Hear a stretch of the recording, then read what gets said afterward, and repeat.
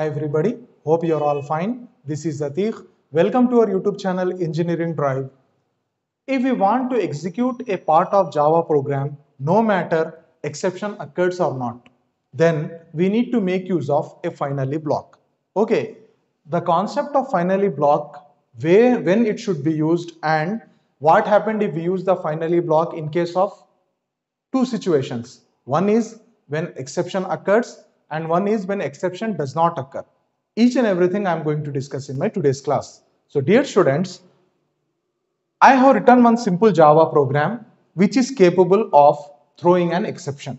Okay, now what is the use of finally block? You can see here in this example program. Now, in this example program on finally block, I have taken the same example. I want to divide the two numbers. I want to divide A by B. So what is the value of A? 10. What is the value of B? 2. 10 by 2. In the variable C, we will get the result as 5. Is it right? So this code which can generate the exception, I have kept in which block? Try block.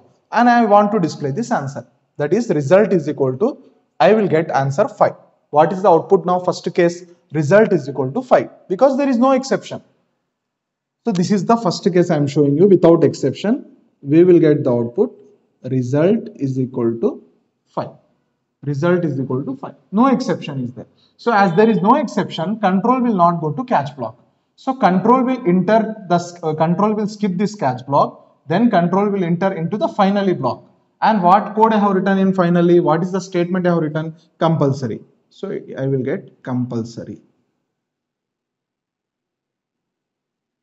Okay. So as there is now in this case 1, there is no exception. In this case, as we don't have any exception in the try block, even though in this case we got the output as well as the contents of the finally block. So in case of no exception, finally block got executed. Now let me take the second case now. So we got result and compulsory here. Second case. In second case, let me generate an exception in try block. So when the exception will be arithmetic exception is generated in the try block, instead of this B value as 2, here let me write this, let me assign the value of B as 0. Let me assign 0 to B. Now in this situation, 10 by 0, which is a division by 0 error, which is a runtime error, which is a arithmetic exception. So in this case, what happened? Control directly, it won't go to this system.out.println. It will go directly to the catch block. And which exception is there in the catch? Arithmetic exception. So this catch block will handle this exception. And which message will get as the output? Denominator should not be 0. So this is second case. In second case, we will get the output instead of this result, denominator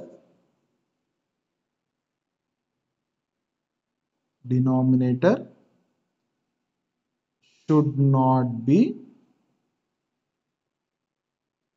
0. Now once the catch block has handled the exception, immediately after the catch block, finally block is there. So control will enter into the finally block, compulsory. So you will get this message, what you have written. What is that? Compulsory will come. So dear students, you can see one thing here. What is the use of finally block? Means no matter whether the exception has occurred or not, finally block will be executed.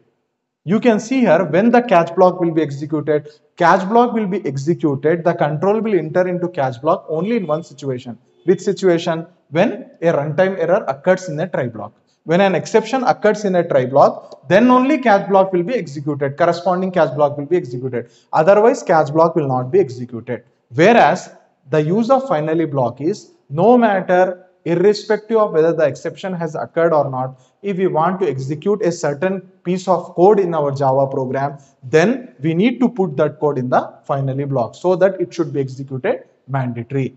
So dear students, I believe that you got a clear idea about the use of finally block. So with this concept, we have completed all the concepts and topics related to exception handling. So in my next classes of Java programming, I am going to start what is multi-threading and how we can create a thread in a Java program.